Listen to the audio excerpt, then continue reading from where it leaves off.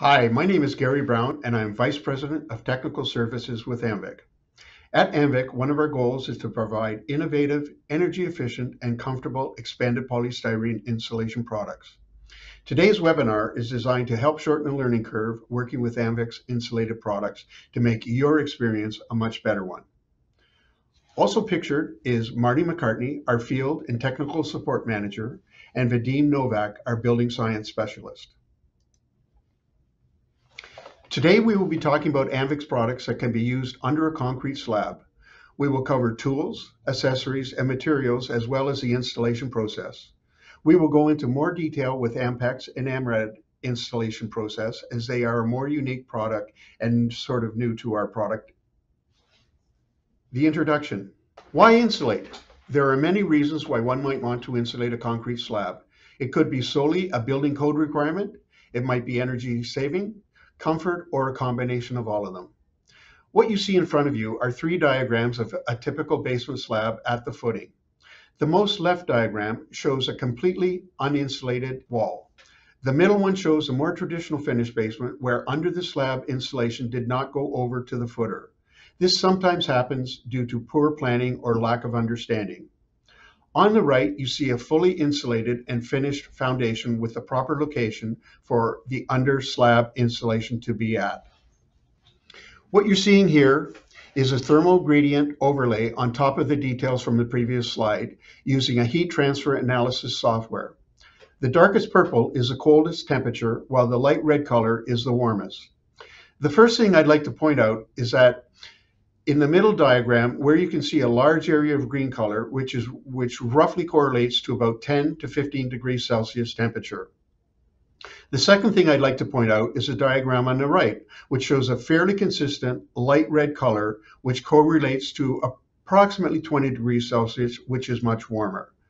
The point of this comparison is to show the impact of adding insulation under your slab, but also to show that proper insulation techniques is crucial as it can impact both the occupant's thermal comfort, the surface temperature of the floor, as well as energy efficiency, heat loss around the perimeter. Amvic has a wide range of insulation products that can be used in a variety of locations for residential construction. Typically, interior slabs such as basements or slab on grade should always be insulated. Garage slabs are generally not insulated. However, many consumers prefer to have a heated garage slab, and hydronic heating is an ideal application for this. Driveways and walkways are mostly only insulated when using hydronic for snowmelt application. There are additional uses for insulation that are more common for commercial or agricultural applications, which include workshops, hockey rinks, hospitals, places of worship, barns, cold storage facilities, and warehouses. For some of these applications, there is a need for just the insulation value, like in a hockey rink, for example, where other applications, the slab would only be insulated when used in conjunction with a hydronic system. Amvic has a wide range of products that can be used for under slab application.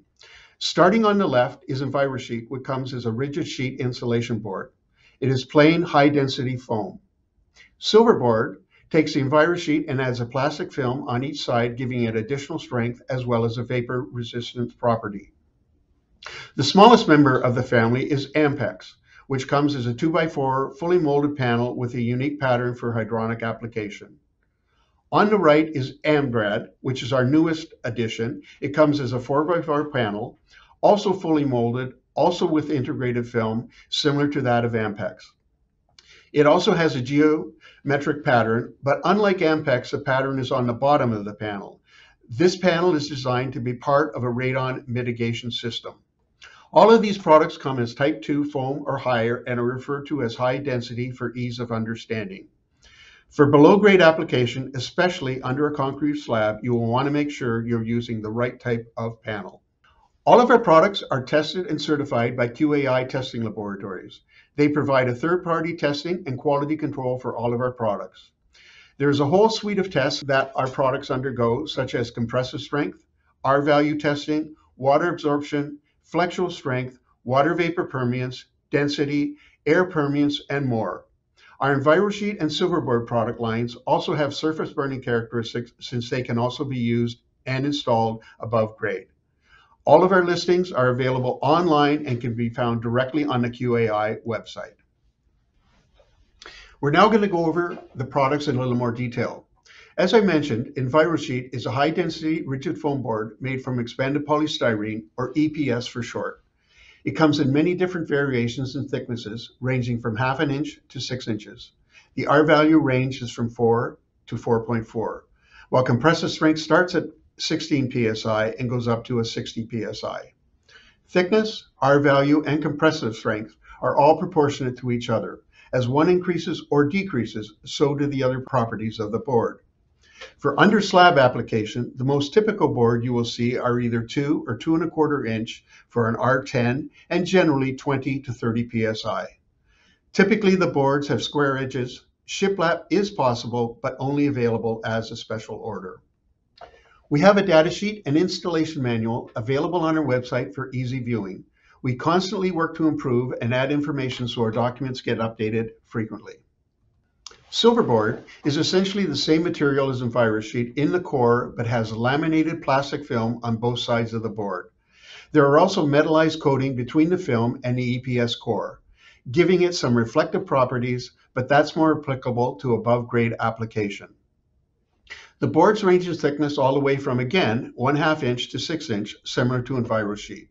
It has similar compressive strength range, and the main difference there is no 60 psi variant, but the R value is a little higher when compared to the respective EnviroSheet variant.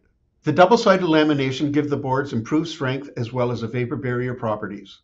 Since the film is plastic, taping the seams is extremely easy as long as there is no dust on the film.